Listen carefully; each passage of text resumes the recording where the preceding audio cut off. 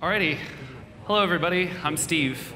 Thank you so much for having me here. This is my first time in India. I came a very long way. I've been doing a lot of flying this month in general.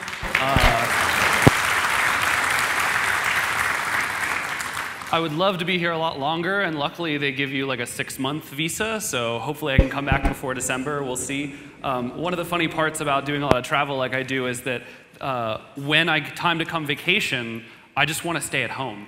Right? So people are like, oh, you can come back on vacation. And I'm like, the last thing I want to do is get on a plane for another 14 hours or 20 hours, right? So anyway, yeah. So this is a talk.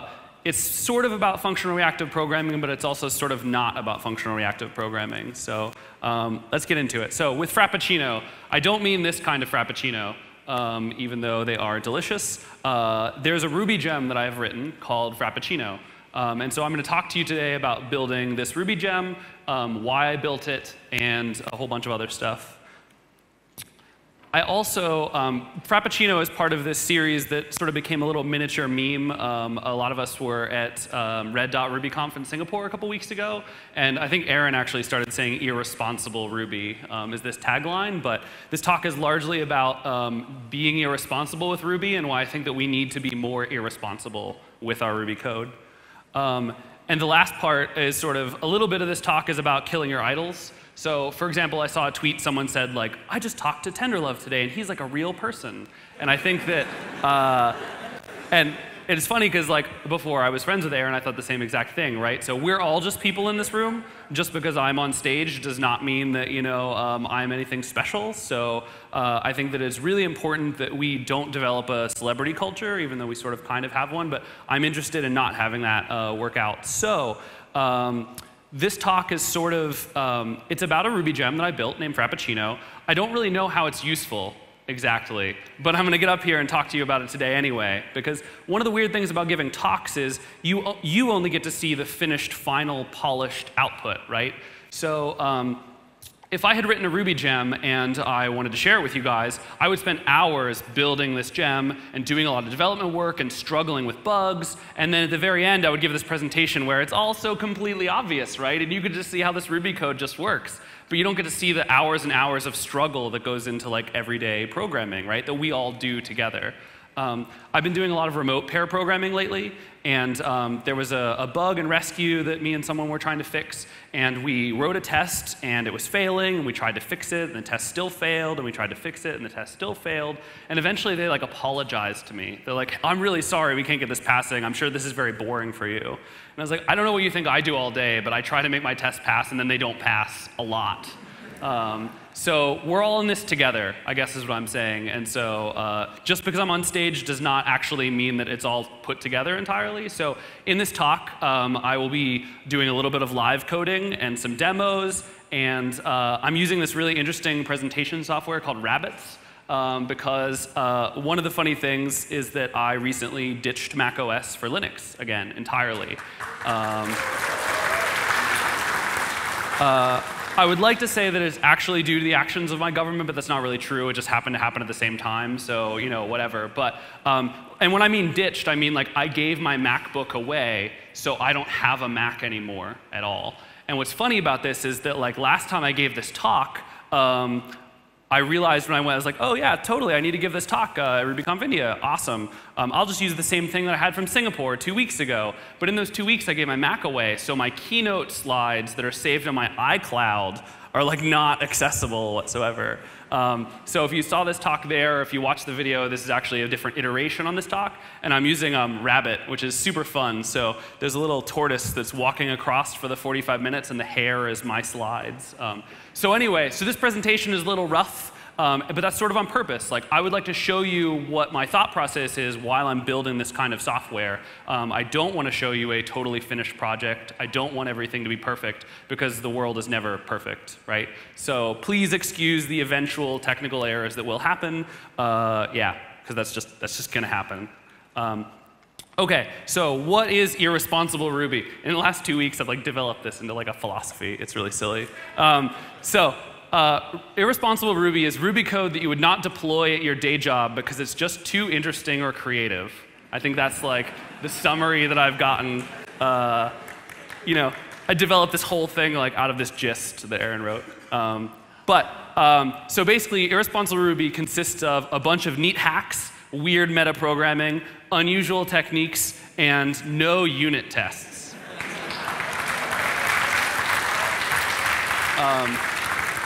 And actually, depending on how fast I go, because I speak very quickly, and I apologize if I speak too fast, just the way that happens when I get nervous, I speak even more quickly. So if I go super fast, I actually have a second irresponsible Ruby gem that I will show you if I do it too quickly. But I think that this last no unit test thing is important, and I'll talk a little bit about the various parts of this, but when I say unit tests, I mean unit tests specifically. I think that, so all of my irresponsible Ruby code has acceptance tests, because I would like it to work, right? But I don't want to constrain myself on how I make it work. So I think that a regression suite is totally cool, but like developing the code via TDD is not, it's responsible, not irresponsible. Okay, so this story, like many others, those of you who are clapping, you know who this is. If you do not know who this is Why the Lucky Stiff, a member of the Ruby community who did a bunch of really interesting things and then left. That's sort of a summary, yeah. So there's this blog post that someone wrote where after Y had disappeared, for those of you who didn't know, yeah, Y disappeared and quit. I talked to a lot of people who are new to Ruby at this conference. That's great, but it means that when I reference people who quit 5 years ago, they don't know. Also, I should make an asterisk here too. I brought this up at Red Dot, and I'll bring this up again too. I had someone tell me one time that they'll be happy to go to a Ruby conference where the names Why the Lucky Stiff and Zed Shah are not mentioned whatsoever. And Jim brought up Zed, so I can bring up Y. So now we have a 1-1 YZ ratio.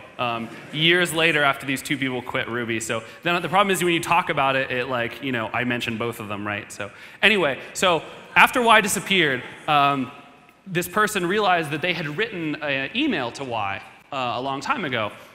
And so they wrote this blog post. If you Google for a letter from Y, you can see the content of this post. And here is some text from the email that Y, this person emailed Y and they said, hey Y, how could I become a better programmer? Should I, what testing framework should I use? Should I use Rails? What should I do? How can I get better at Ruby? This is what Y said.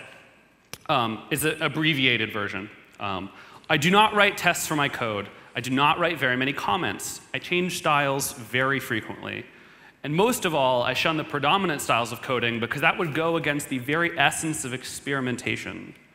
In short, all I do is muck around. I admire programmers who take risks. They aren't afraid to write dangerous or crappy code. If you worry too much about being clean and tidy, you can't push the boundaries. Until an asteroid, why? Which is a great ending, right?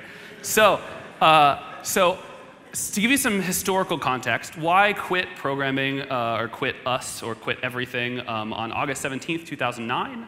And myself and some other people took over his projects. And this blog post, I believe, came out in 2011. So it's 2 years into Y's disappearance.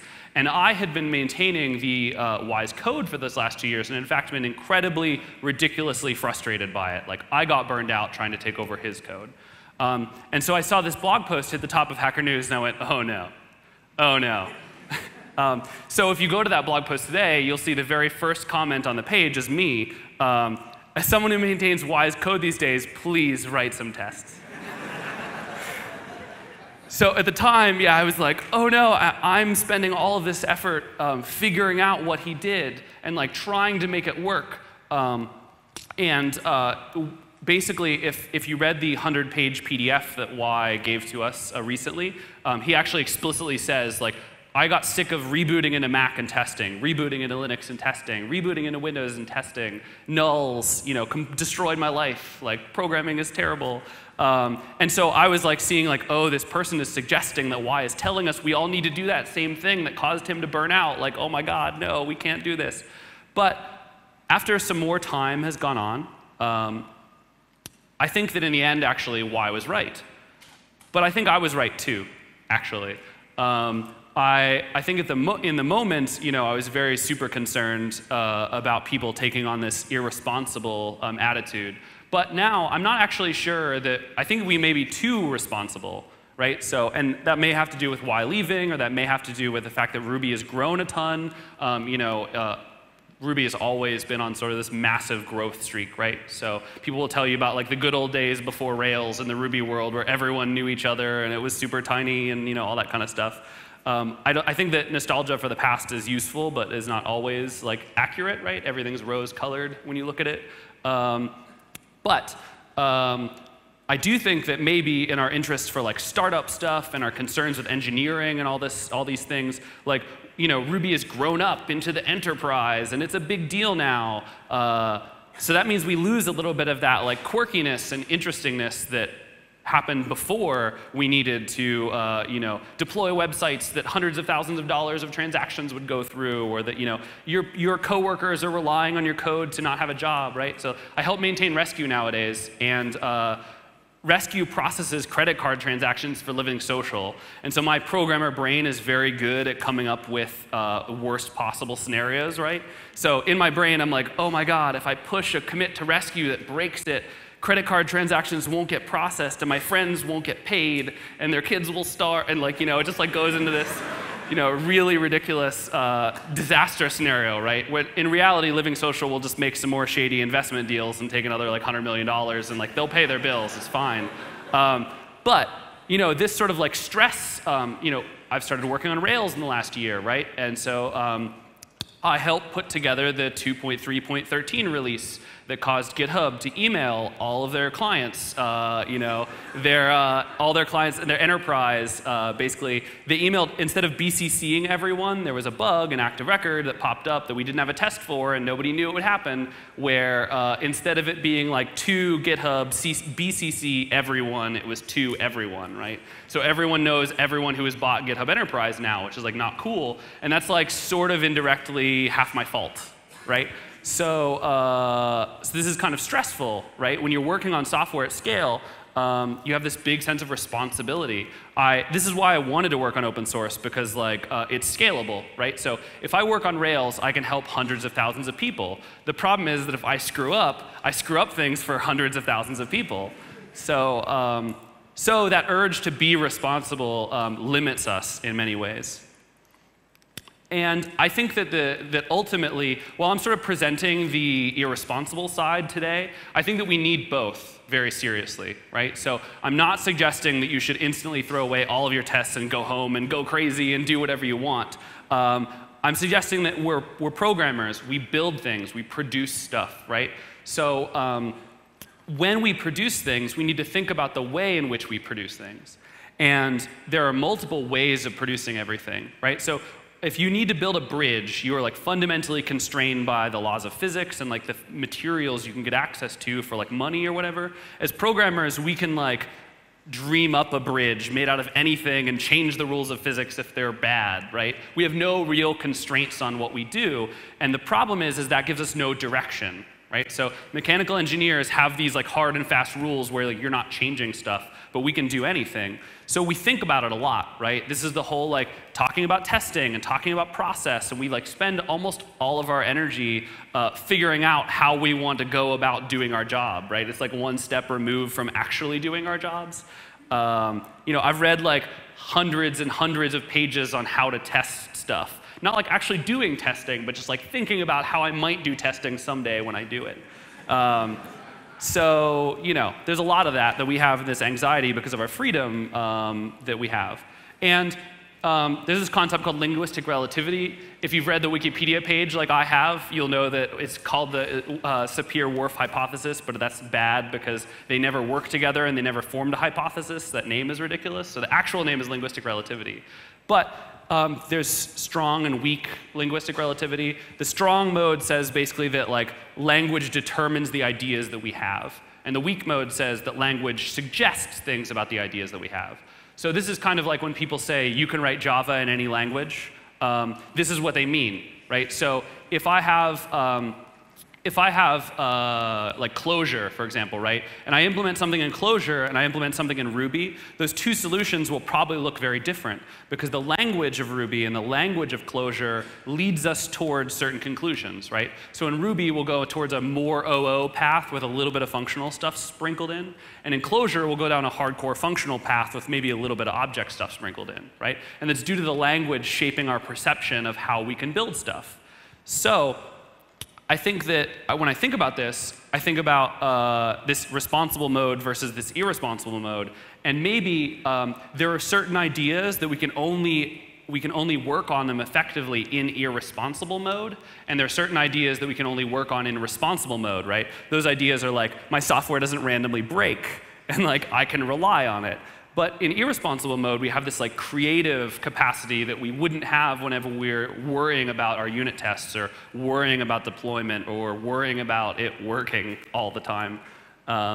So you can sort of think of this. Jim brought this up this morning, and I thought it was really good. There's this TDD mode that you do most of the time, but then sometimes you get into this exploratory mode, right? Sometimes we just need to drop an IRB and not worry about unit tests and mess with stuff. So this is like the root of this irresponsibility and sort of the side that I'm advocating that we try to do a little bit more. And so you can sort of see this talk. If Jim's talk was like all about TDD and a little bit about exploration, mine's like all about exploration and a little bit about TDD. And I think that doesn't mean that one is better or worse than the other, just that we need to think about the fact that tests cannot describe every single problem, right? Tests will not catch every single bug. So while tests are nice, like they're not always the end-all be-all. And TDD is great. I love it. Frankly, like the reason I'm a Rubyist is because of testing. My job before I became a Rubyist was in PHP, and we had deploy week, where we deployed and then we fixed things for a week. And yeah, it was real bad. So I'm like reading the internet and I see this blog post about unit testing with Ruby on Rails. And I was like, I've heard of this Rails thing. What is it? Wait, I can write program? Oh my, I quit my job. Like, not immediately, but the writing was on the wall as soon as that happened. Yeah, so I think we need both modes of thought. So I'm here to advocate for the exploratory, ridiculous mode. And we do need both of them. Before we talk about the gem that I actually said my talk was going to be about, and what, I'm like a third of the way through, that turtle? Yeah, halfway. Let's talk about shoes. Who here has heard of shoes before? I'm interested in a number of hands. Awesome. That's great. For those of you who don't know, shoes is one of Why the Lucky Stiffs projects that I took over. Basically, it's a way for you to write GUI applications in Ruby. So this is RubyConf India, not RailsConf India. So I thought it would be fun to sort of present a Ruby project, right? Because like Rails is great, but not all Ruby code is for Rails stuff. And I think that I'm showing you shoes because, first of all, it's relevant to my topic, I swear. I think that shoes with frappuccino is an interesting combination, and is the example that I will show you of how to use frappuccino later. So first, you need to know how shoes works in order to know how to use frappuccino with shoes. But also, shoes has sort of been, that was that project that Y got burned out on, that I got burned out on. And so we are almost at a total rewrite shoes 4 that is being released hopefully soon-ish. And we actually have 2 students, well, so Hackety Hack is the largest shoes application, so I'm sort of managing both projects. So we have 1.5 students on shoes, and then 2.5 students on Hackety Hack for Google Summer of Code and Railsgirls Summer of Code together. So shoes plus Hackety is like going to be coming back in a big way this year. And so hopefully when you need to build a desktop application, you will think about shoes in the future. It's now all built on top of JRuby, which is super awesome, right? So you get all of the goodness of all those things. So anyway, so I wanted to show you shoes as well because it's relevant and because it's coming back. So watch out for that. So now comes the live coding. I'm probably going to like break everything part where I show you shoes. So let's see how this goes. Live coding is always, when someone that is not Jim Weirich live codes on stage, it's almost always bad. So all right. So I'm going to open up a sample.rb file here in Vim. Is this, I think I maybe should make this a little bit bigger. We'll see. We'll see how this goes. OK, so in shoes, the very first thing you need to know about is apps. So what we do is we just say shoes.app_do, and then an end, right? Can you guys see that? That's sort of really tiny. Let's see. Let's see if I can figure out how to make this bigger. I have, here we go. Let's try 20.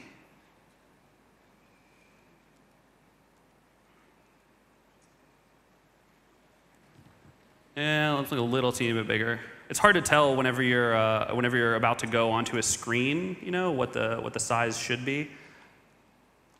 Let's do 32.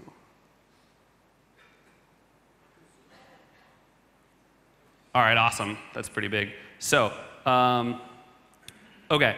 So when you have shoes.app_do, and I'll actually just run this from inside of here. So, all right. So shoes.app_do end gives you a shoes app.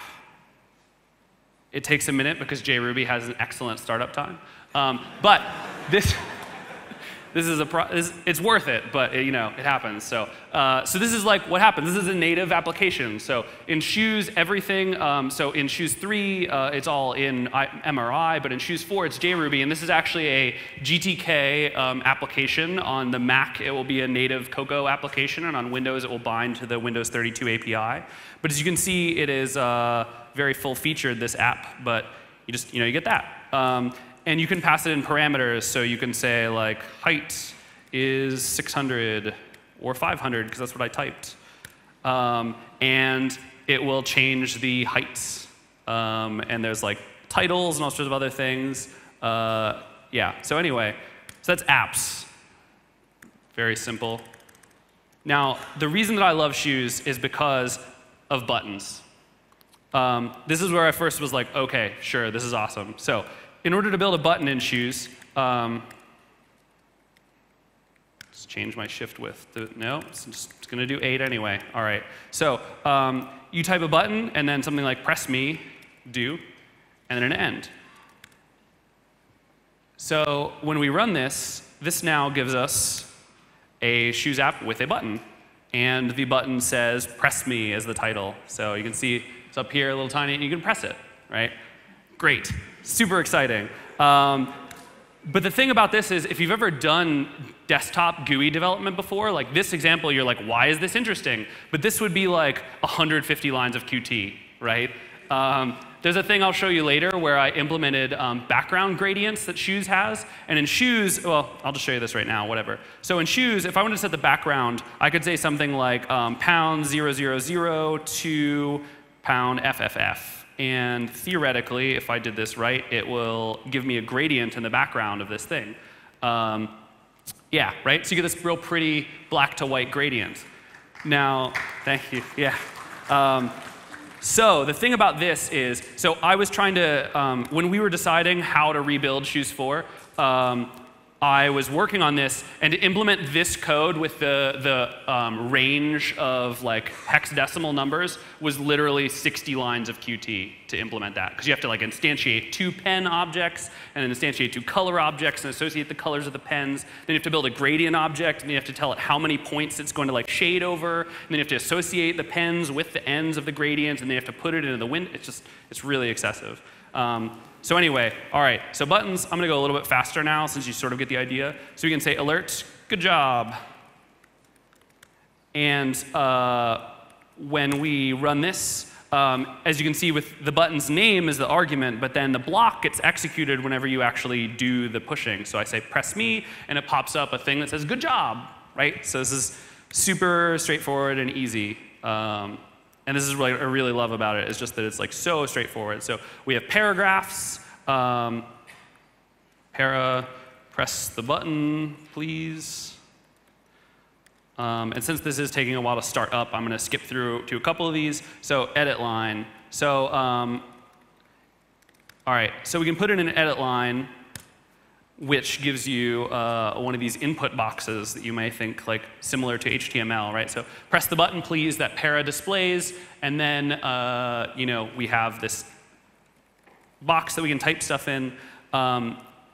And in order to use it, you can just assign it to an instance variable. So text equals edit line, and then you could actually like alert text.text.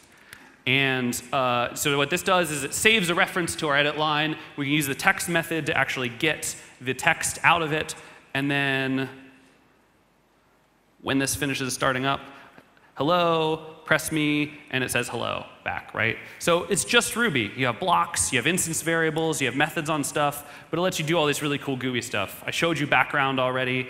We can hide things with the hide and show methods, and then animate is also really sweet. So animate gives you like a loop that happens over a certain period of time.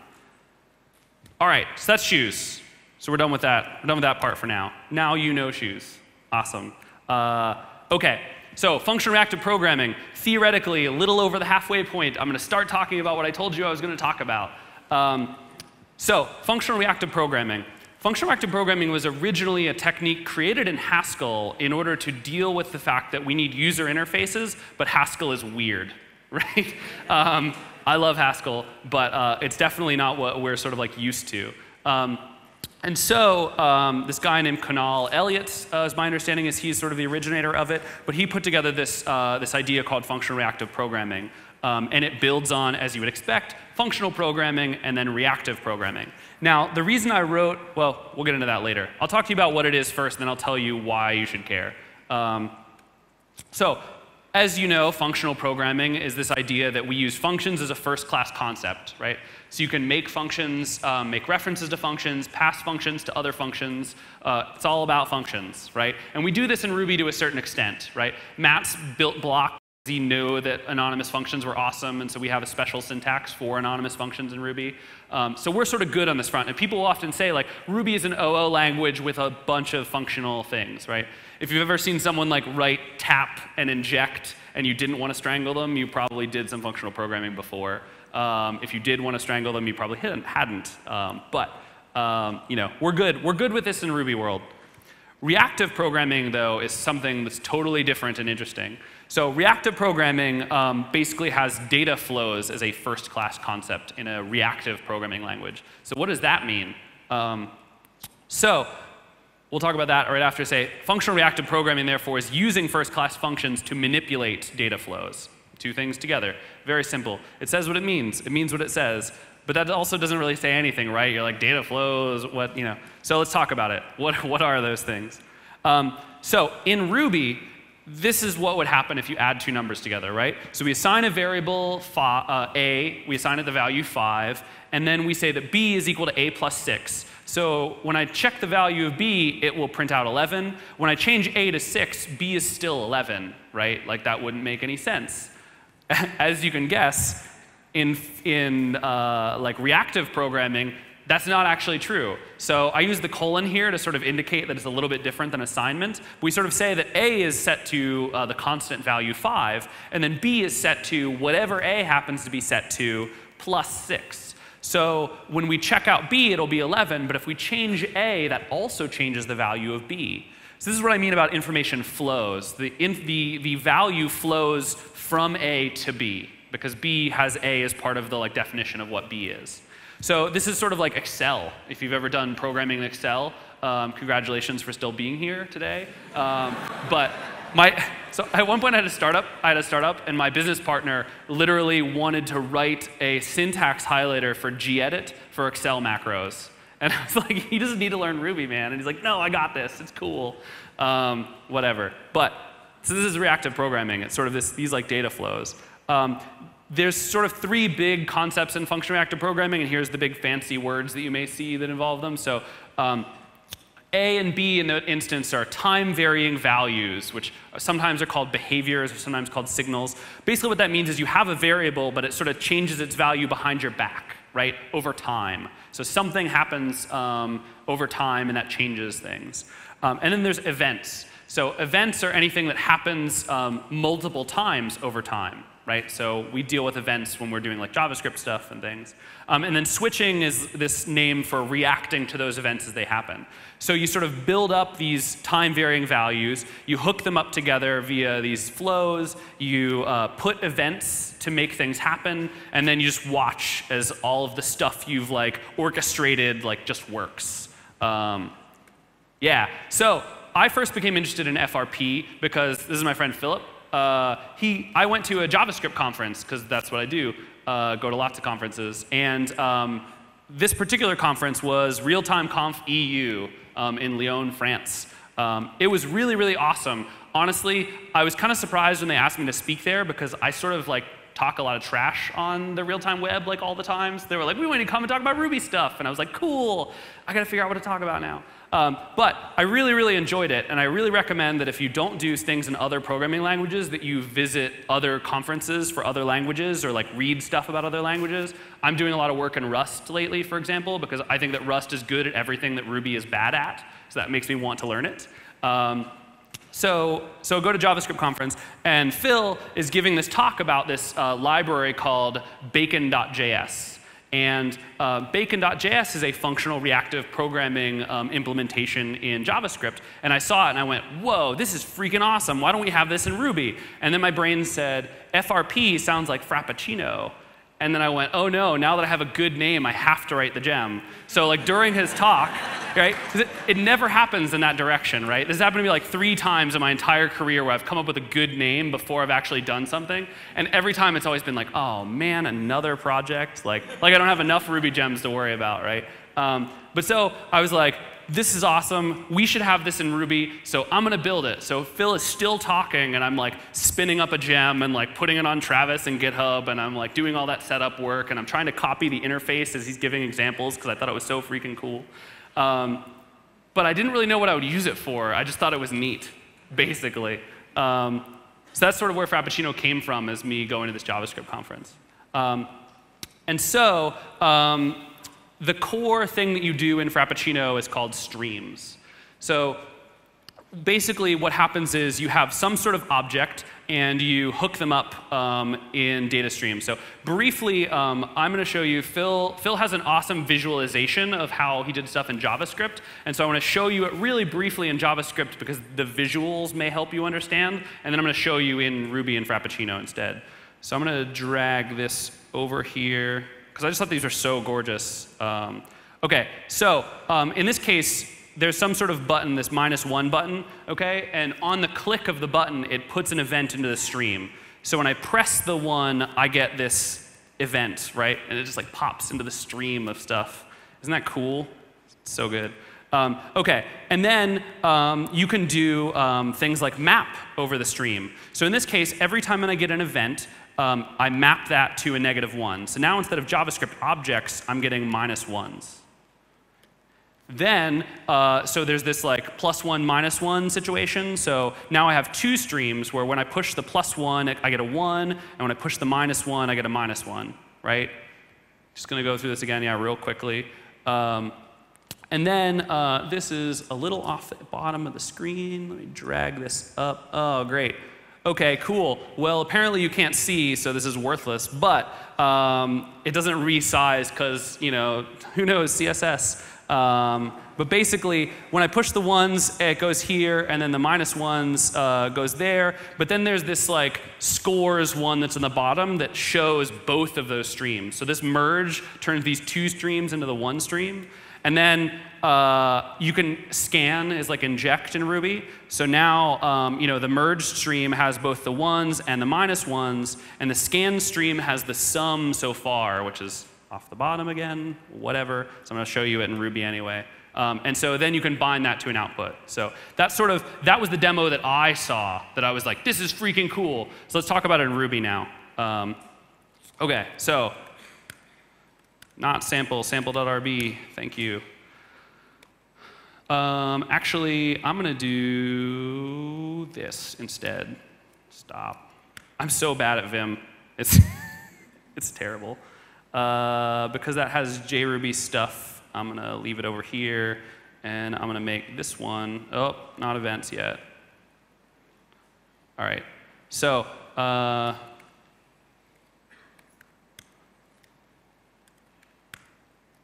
not sample, sample.rb. Thank you. OK, so in order to build this stream in Frappuccino, you first require Frappuccino, because that's what you need to do. And then I like to represent. You can do it without using classes, but I like to actually add classes into the mix a little bit. So I'm going to make, thinking back to that example of the +1, -1s and the shoes with the buttons, I'm going to make a button class. So we'll say class plus button, and then we will make a push method on the plus button. And what it's going to do is it's going to emit a plus event into the stream.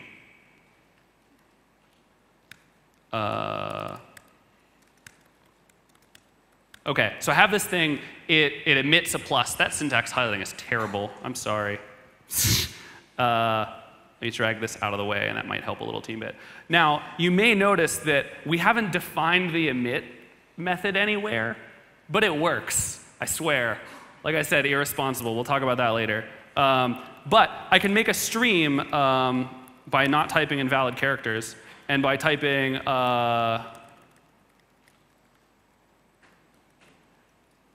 frappuccino stream.new and then plus button.new, if I could spell. OK, so now I have this stream object, and I've made it out of this button, which will emit events into the stream.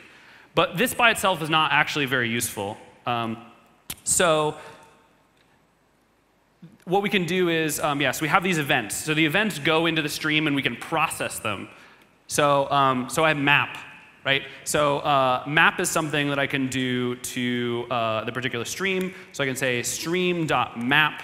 And then this, so we'll just name it E. We'll name it events. I won't be that irresponsible. And then we can do anything we want with this event. So for example, I could say like if event is equal to plus, spit out a 1, else make my tabs go crazy, spit out a 0, right? So this is just your normal Ruby enumerable map. You get an argument, you do something with it, you spit something else out. But instead of it being over like an array, you're doing it over this stream of events. And we also have inject too. So what I can do is that I can then take my, on the end of my map, I can add an inject. And I'm gonna start off at 0. And then I always forget what order this is in. It's the accumulator and then the number, right? I think. So we take the accumulator and we add in the number that we get, right? So now, and I'm actually going to assign this output equals this.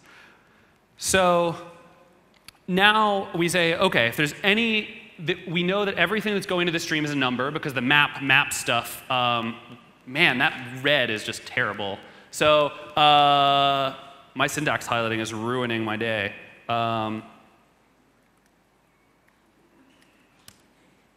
Yeah, there we go. OK, so, and it's still off the bottom, too. Man, all right. Cool. So we make a stream. We map the stream. If it's a plus event, we get a 1. Otherwise, it's a 0. In this case, we don't have anything that could commit other stuff. But like, it's always nice to check your edge cases, even when you're being irresponsible.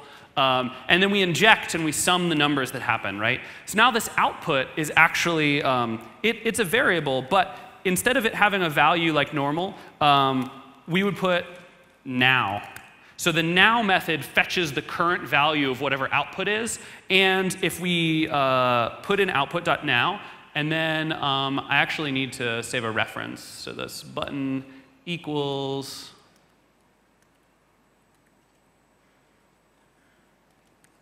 right, so we save a reference to this button.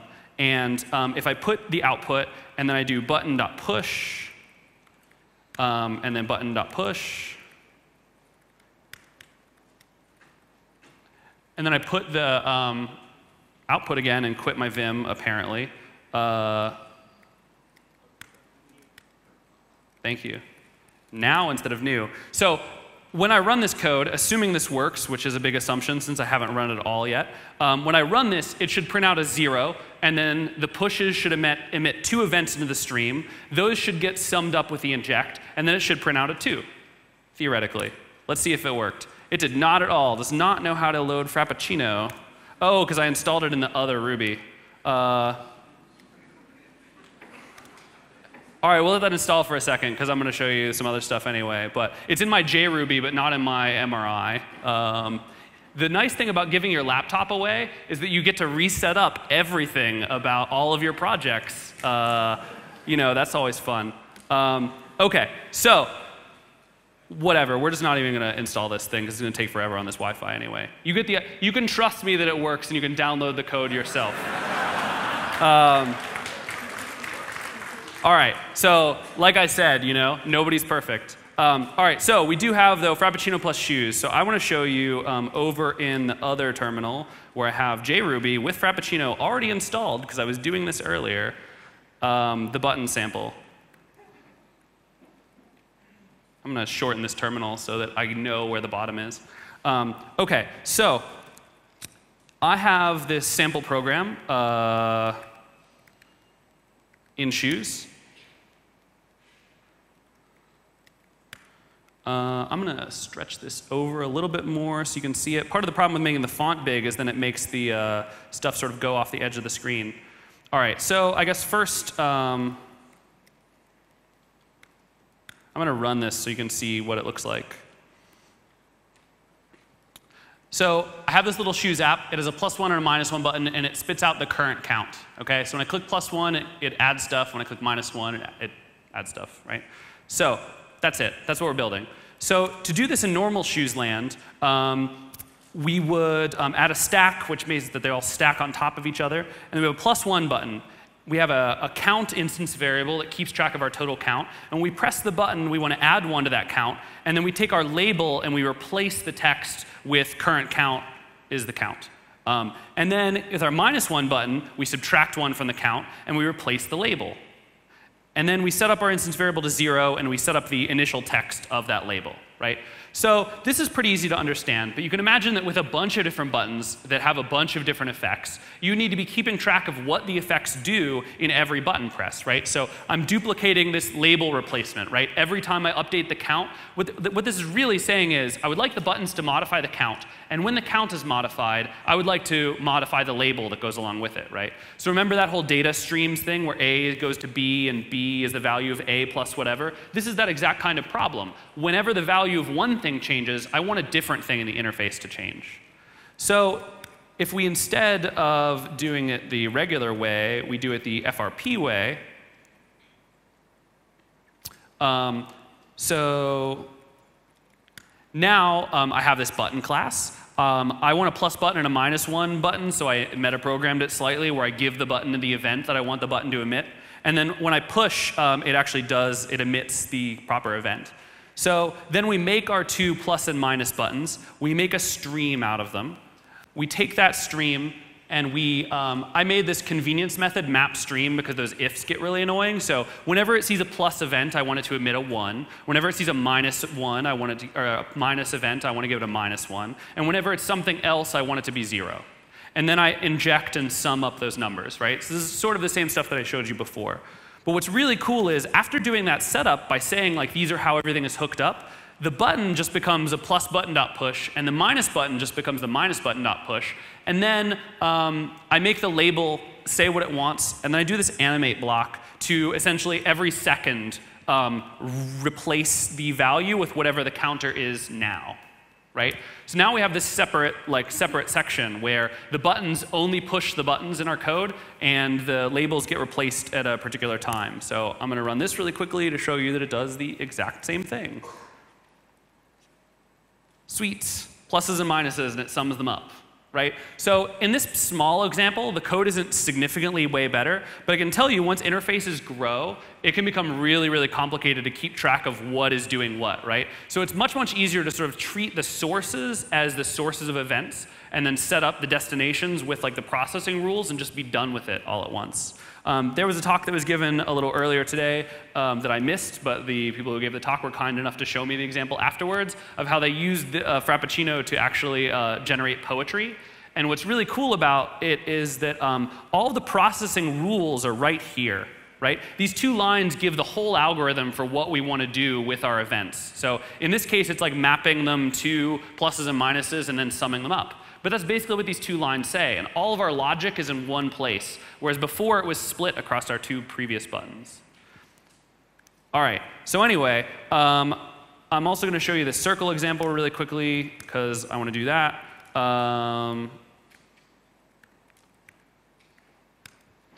As another example of doing this with multiple kinds of events, so we have this clock, and we initialize it with a reference to the application, and then it starts off not being on. And then when we start the clock, it begins an animate block, and as long as the clock is on, it emits an integer that's whatever the current second is. And then it also emits a started event, and then sets on to true. On stop, it emits a stop event, and it sets the instance variable to false. So then in the app, I have a circle, and I set up a stream where the stream is based on this clock. And then if I do a select on the stream, right? So select from enumerable fetches certain things. So the select selects if the event is a fixed num, which is those ticks of the clock, we get ticks. And then whenever the ticks happen, every time we see a new value in the ticks, we move the circle via this math equation that doesn't matter. So please don't pay any attention to that. And then the start-stop events, we take that same event stream, we select out only the string events, and then when we just print out, we put those to the console, right? So now our buttons do the same thing. Our clock starts and our clock stops, and that's it. All the rest of the processing rules are either in the clock class or in this streams situation. And so what ends up happening then is we get this little app where I have this white circle on a black background, and when I click start, it puts out a started to the console and starts moving the circle. And when I hit stop, it prints stopped to the console and stops moving the circle, right? So this is another like toy example of this kind of stuff sort of working. So anyway, Frappuccino contains the most irresponsible code that I've written lately. I am basically almost out of time, so I am not going to show you what that is exactly, but let's just say that's what the emit method, like how does that emit method work, right? If you have some ideas, you can check it out, but it's kind of pretty really irresponsible. So instead of showing you how that works, I would like to show you the other ridiculously irresponsible thing that I made lately, assuming that I didn't keep the website up, so I'm assuming that the Wi-Fi cooperates with me here real quick. All right, so this is becoming. Oh, no, it's not going to show up. OK, so I'll just tell you anyway, because I don't want to fiddle with it. So I wrote this gem, and by I wrote this gem, I mean Avdi did a screencast about it, and then I actually turned it into a gem called Becoming. And basically what happens is Becoming is a Ruby gem where you can have your objects turn into other objects without changing their class. So if I make a new object and I include Becoming on that object, I get this method called Becoming where I can pass a reference to a module. And what Ruby will do is it will treat it just like you called extend, but it doesn't actually do extend. Because the problem with extend is it busts your method cache, and it also, you can't unextend something, right? So in Ruby 2.0, Ruby removed the restriction where if you have an unbound method that you can't rebind that method to a totally different class. So what the Becoming gem does is it adds adds a method missing to your class that says, oh, if there's nothing called, if method missing gets hit, check and see if it exists on that module. And if it exists on that module, unbind the method from that module, rebind it to myself, and then call it, which is like completely ridiculous.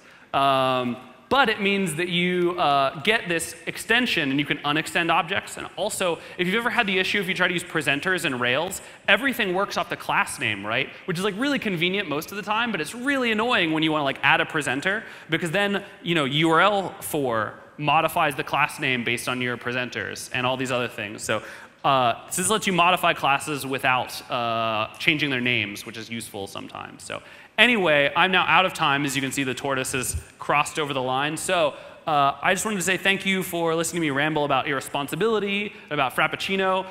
Play around with it. See if there's fun stuff you can do. I think that there's lots of interesting creative things that we could do with a library like this, but I don't know. I just built it for fun.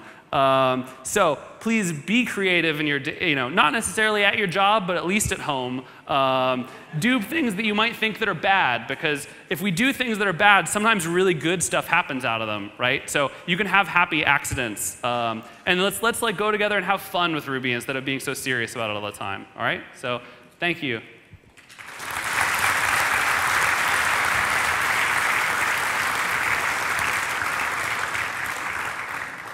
Okay, time for some irresponsible questions.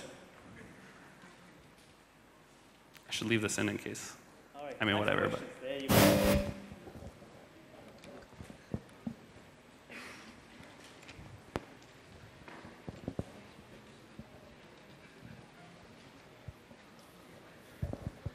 Hey, great talk. Thank you. And I buy what you're selling about two modes of being irresponsible and irresponsible. My question is, what if one guy is in, oh, I have to stand up for my face to appear there. Okay, so what if one guy is trying to be in responsible mode and he runs into a gem which someone else wrote in an irresponsible mode? How do you communicate that bit? In the spirit of irresponsibility, I haven't thought that through that much yet. No, I mean, you could argue that like active support, for example, is like terribly irresponsible, right? But we still use it all the time. So I think that the trick is to allow the creativity of the moment of not worrying about things like TDD. So for example, when I built Frappuccino, this is what I sort of alluded to, but I never finished saying. When I built Frappuccino, like there are tests for all of it. But they're acceptance tests, so that I know that the code I wrote worked properly. But I didn't let the tests guide my implementation, because that would have been too much constraints on my creativity. So I think that it's important that we do it irresponsible at the beginning in order to generate those interesting ideas and then develop more responsible versions of them later, right? So when I built this library, like it's possible that I've heard from some people that they like how it works, but imagine that I built it and the code was terrible and it was bad, but the idea was really good. We can take that idea and then build a responsible version later. So I think that might be the correct answer, is that like at the beginning we need to be more irresponsible, and towards the end we need to be more responsible. The trick is not to be so irresponsible that it's impossible to become responsible eventually, which is what happened with shoes, and that's why we're rewriting all of it. So.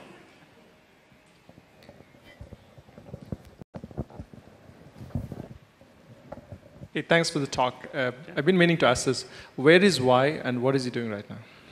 So, I'm actually going to be giving a talk at Madison Ruby this year about that topic exactly.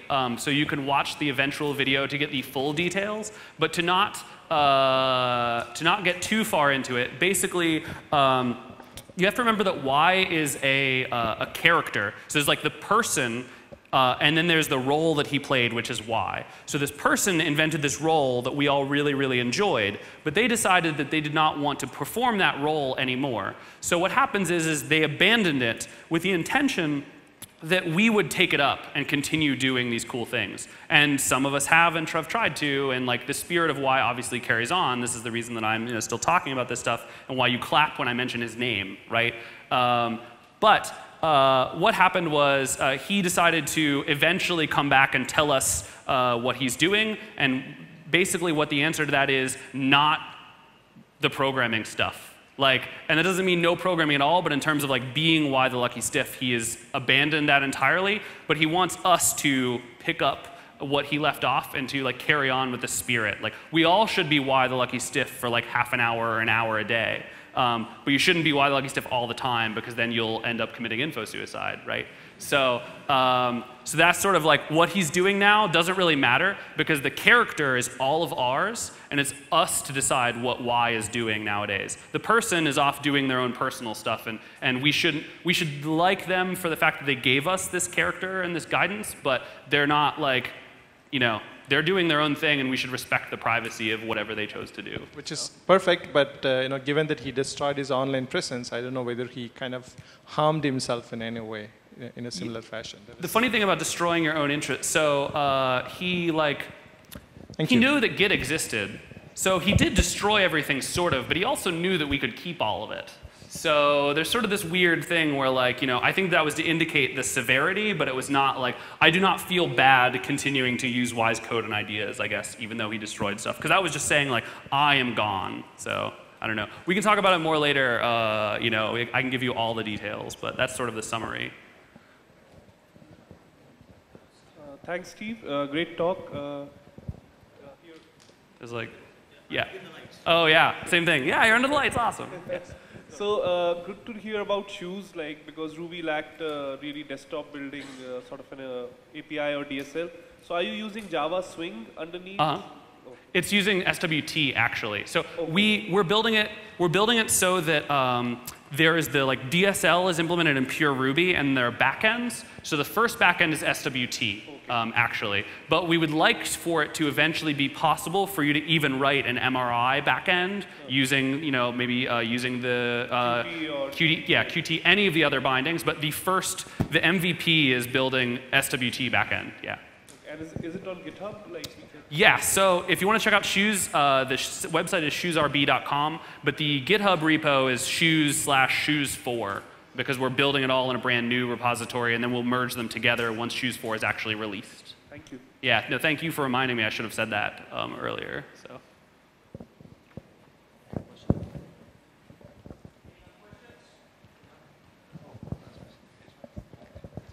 Hi, Steve. Hello. How does the now method work, and how did you make it performant?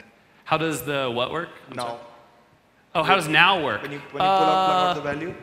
So basically, all of this is implemented in terms of Ruby's observers. So you can actually check it out. The actual source code for Frappuccino is on the order of 150 or 200 lines. But basically, when you make a stream, it inserts an observer on the stream and on the object and then sets them up so they're linked. So it's actually all just a chain of observers that pushes stuff. And the actual implementation of now is return the instance variable value, so it's pretty quick.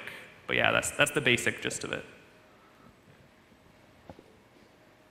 Cool. If you have any more questions, please catch Steve later. He's going to be here for some more time. Yeah, thanks. All right, thanks a lot, Steve.